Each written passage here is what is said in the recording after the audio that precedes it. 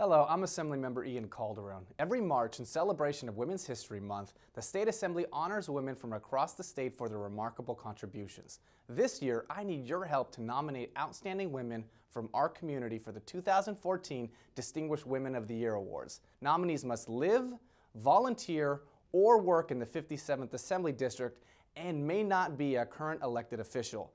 Please send us a nomination via letter, fax, or email. I look forward to hearing from you.